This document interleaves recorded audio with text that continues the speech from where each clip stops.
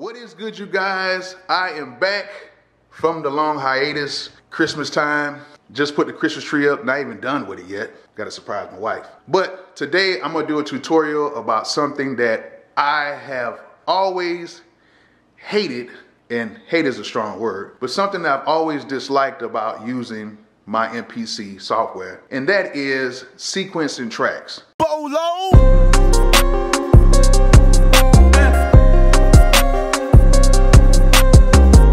Just like every other music production program, like Logic, like Ableton, like FL, like Cubase, you have an arrangement window to where you can arrange your tracks and pattern them out, do effects, bounce it down. Well, Akia still has kind of like an old school method, and I think it needs to be updated. Just to be honest, I think Akia, either they need to update it or they need to address it for us, because it's kind of old school, and the way producers are making beats right now, I think that Akia would get left behind, because even the machine has it to where you can make beats in the track mode and, you know, sequence it out and put effects. It's what it is right now. So I think they should do the same thing. But I have a workaround for it. What I'm gonna do is, that sounded really country. What I'm gonna do is, I'm gonna show you guys a quick hack of how you can track out your tracks in the track mode without going into sequencer mode and all that stuff, and then bouncing it down. Now, it's not the best way to do it. It has a lot of flaws. Even when I do the video, I'm probably gonna mess up a little bit, but at least there'll be a way where you can do that. So let's go ahead, let me show you this little hack or a little trick. Maybe some of you guys have already been doing it, and I'll see you after the video. So let's go.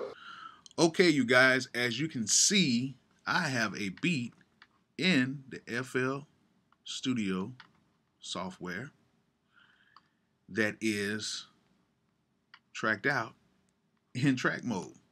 And I'm gonna show you guys how to do that. So I'm gonna play the beat and I'm gonna show you how I did it once the verse comes in.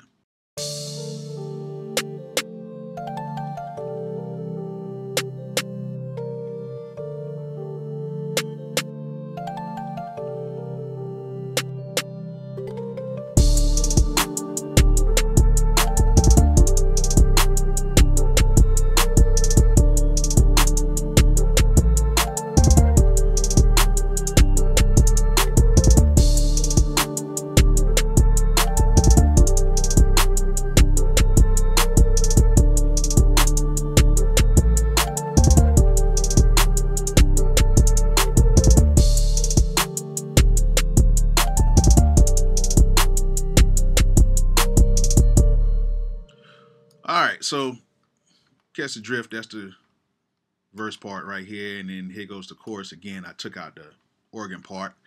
But let me show you how to do this. So let me go ahead and open up this again and not save anything.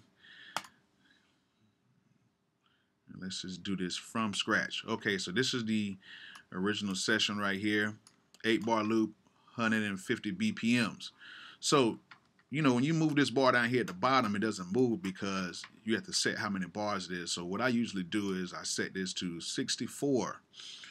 I just basically find like a number, 64 bars or whatever. So now we have some real estate here that we can work at. So what we do is, first thing you need to do is when you get done making that beat, you need to set this to bar. Now we can take this and then we can just duplicate a whole bunch of these.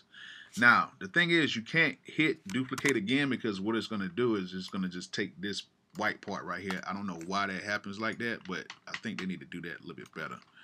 So, I'm going to duplicate that, and we're just going to keep going and just duplicating this all the way over. And then what you need to do when you're doing that, now you have like a full song. So we have a full song now. What we're going to do is we're going to take loop off. We're going to take loop off so that we can kind of go through the whole beat. What I'm going to do is I'm going to take the kick out all the way to the 9th bar. And I'm going to take all this other stuff out too. Even the organ part. And so we're going to go here, 9 to 17, and then 25. we're going to take out this organ part again, and then we just got to basically just count bars from here. So 33, go to 41, take that out, my bad, and then 41, okay, to another 8 bars to 49. So there we go. We have a whole beat, and we have a 8-bar intro, or what, double time. We haven't double time, so 8-bar intro, which is really a 4-bar intro in regular time, hook, verse, and then another hook. And that's how you do it.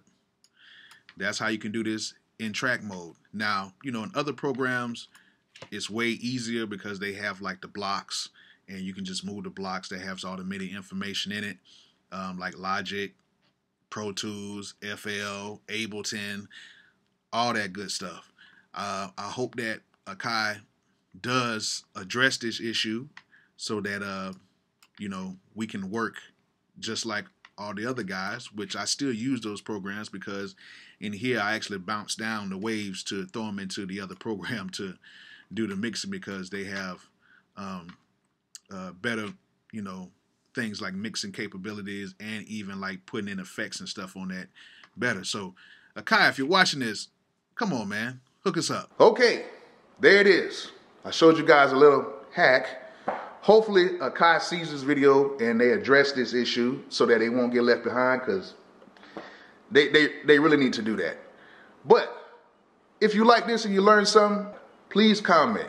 Please turn on those post notifications, and please hit that subscribe button. Until then, like I always say, peace out.